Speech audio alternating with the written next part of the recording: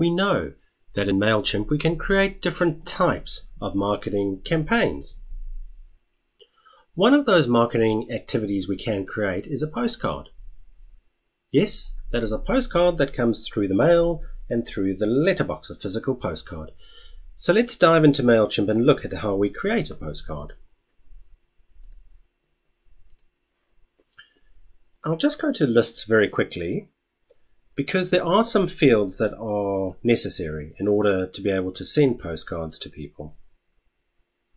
The first one is we have to have the first name of people. The last name is another field, and address. So first name, last name, address we have to have in our list to be able to send a postcard to people. Please keep in mind too that in certain countries and in particular in the EU, you might well need to have express permission from people even to send them a postcard. I'm going to click on campaigns to create my postcard itself. So it's really quick and simple. I click create campaign, click postcard. There are three types of postcard campaigns I can create. One is create a postcard. That's sending to everyone I want to at the same time. The other one is recurring. So I can set once a month, once every 3 months, or once every 6 months to send to a list or a segment of a list. Abandoned cart I cover in a later email, and that is if someone puts items into their cart on a connected e-commerce store, Magento, Shopify, Lemonstand, etc. Mailchimp can automatically send a postcard to those people that have abandoned their cart. But let's create a postcard, really quick and simple. I can call the campaign anything I want to. It's for my own housekeeping purposes. So I'll just use postcard February 2019 as an example and click begin. As with all the campaign activities in Mailchimp, we start at the top and we work down. So who do we want to send to? I click add recipients. I can either choose a list or a segment of a list, or I can get Mailchimp to help me find new contacts via clicking new audience. For now, I will select my list. It's a small list, but you'll get the idea. I could choose a segment at this time, but I'll send to my whole list. I set a budget, and under view postcard pricing, we can see that there are two elements that make up the cost. One is the printing price, the postcard price, and the other is the postage price. And as you can see, the more we send, the cheaper per unit it gets. So we click save. Mailchimp is going to my list at the moment, and it's looking for those contacts that I have, where I have the first name, last name, and address. And look, it's found 3, so my list is very small. Yours will be bigger, so that's fine. To create the postcard itself, now, if you think of a postcard, it has a front, which is usually an image, and the back, which is text, and that's exactly what we create. So we need to create the front and the back. So we click Add Content. Mailchimp says to us, load an image that is 1875 by 1350 pixels. Click Browse.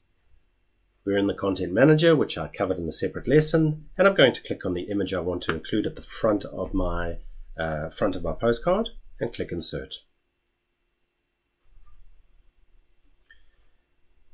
I can view the front of my postcard by clicking the front here, or I could click back. So on the back, we want to obviously add some text, and the address will be on the back too, which Mailchimp will fill for us. So I'll just add some body text I previously copied. I'll add a heading.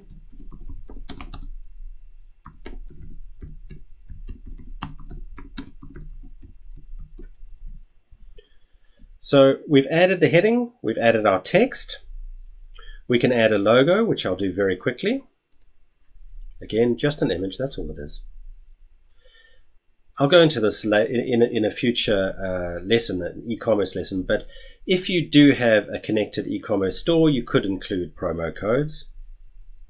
So just scrolling up slightly, again, we can view the front and the back, but also clicking on the front, I could view larger, and I could just make sure that it will display correctly. I could look at the back and click on it to view it larger, just make sure that my spelling is correct and so on. So it's all looking good. Sorry, we need to now click Save. And we quite simply then send the postcard, nice and easy. Let's look at those recurring postcards very quickly. So it's very similar, also very, very simple. So I'm going to click Create Campaign. Again, postcard, I'm speeding it up a little bit. Recurring, we could call it anything we want, and I'll just call it recurring for now. Click Begin. How often do we want Mailchimp to send the postcards? I could click the Edit and choose either every month, every 3 months, or every 6 months. So I'll say send every month. So in this case, what I'm going to do is I'm asking Mailchimp to send a postcard every month to people that signed up to my list within the last 30 days. So who do I want Mailchimp to send it monthly to? So add recipients, choose a list. And in this case, I created a segment earlier in my list that said the segment needs to show me all people that subscribe to my list within the last 30 days. So I'm just going to find that segment. There we go. How much do I want to spend? I can click Save. And Mailchimp is going off and analyzing my list again.